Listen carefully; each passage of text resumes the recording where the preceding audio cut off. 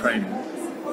Not only does it give students an understanding of their natural world and how humans and human environment came into being, but it also gives us insights into ecology, genetics, medicine, all sorts of areas of biology and science in general that one otherwise doesn't have.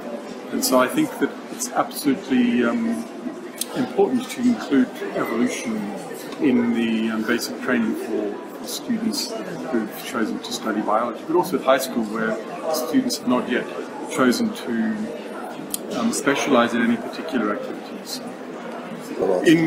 So in the context of the importance of teaching evolution, I think the organization of this conference is absolutely outstanding.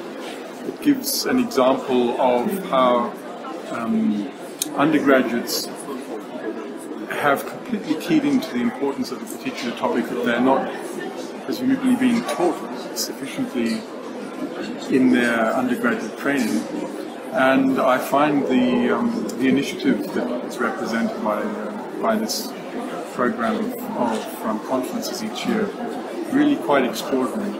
I'm not sure that I've encountered anything quite like this in any other country, where a group of students, even before they get to the research stage, postgraduate level, have taken it upon themselves to organize a conference, invite international speakers, and do two things. One is to get a sense of the sort of cutting-edge research that people are doing in other countries in evolutionary biology, but also at the same time to provide a platform for the general public to be introduced to evolutionary ideas. And I think the second point is quite unusual at conferences.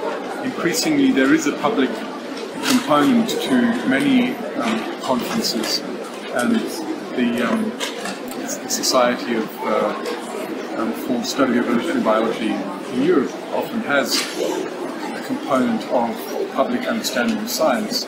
I think it's particularly important and perhaps meaningful here in Turkey, where the decisions that are being taken regarding the curriculum at universities and at high school are very political, and giving the general public an idea of the importance of evolution and the excitement of it may, in the longer term, influence these political decisions in a way that's much healthier than we see recently in Turkey. So I think bringing these two aspects together in the same context is an absolutely outstanding way to address some of the challenges that Turkey is facing at the moment.